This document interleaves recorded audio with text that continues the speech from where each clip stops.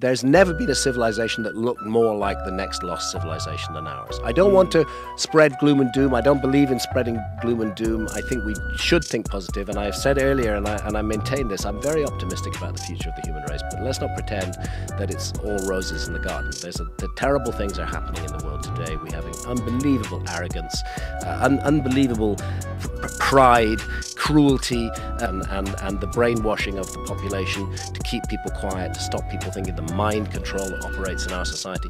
It's like a pressure cooker. Something's got to give, and ours is a culture which is literally destroying the earth.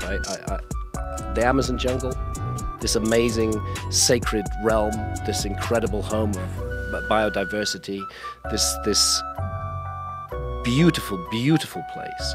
The destruction that's taking place now, only a society that is truly insane could allow that to happen.